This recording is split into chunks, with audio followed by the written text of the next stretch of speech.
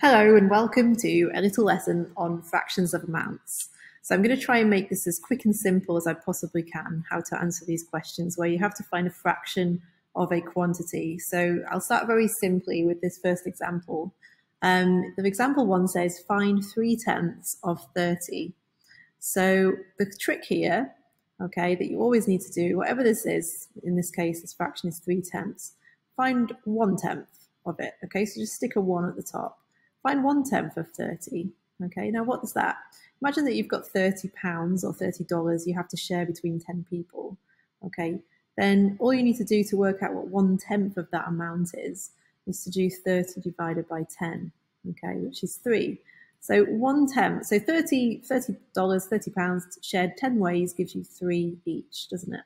Okay, all right, so once you know that 1/10 of 30 is 3 through that division, okay, then you just need to scale it up by timesing it by 3 to find 3/10 of 30.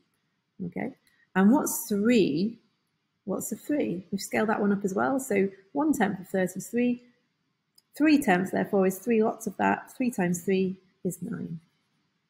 Okay, so that's the first example. We'll move on to the second example now. One more. Okay, so same idea. This time we've got find 3/4 of 40. So again, all I'm going to do is just find 1/4 of 40 by thinking, right, what is 40 divided by 4? 40 divided by 4 is 10, okay? And that's going to lead me nicely to look at what 3/4 of 40 is. So 3/4 of 40 is going to be 3 times that amount, because 3/4 is 3 times bigger than 1/4.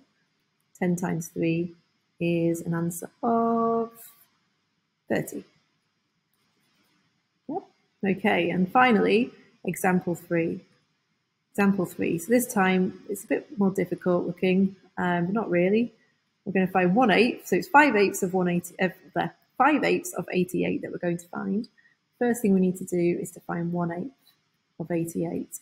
88 divided by 8, which equals 11. And therefore 5/8 of 88 is going to be 5 times bigger than that. 11 times 5, which gives us a final answer of 55. Okay, so very quick, very easy. Okay, my top tip is to find 1/8 or 1/4 or 1/3, whatever it is, that denominator. Okay, do that first, and then you can just scale up, okay, by multiplying. And that's the easiest way to do those questions. If you enjoyed that, hope you did. Please don't forget to hit subscribe. It does help others to find my channel too. Okay, and you get all the next wonderful videos popping up for you too. All right, so good luck. All the best with your maths.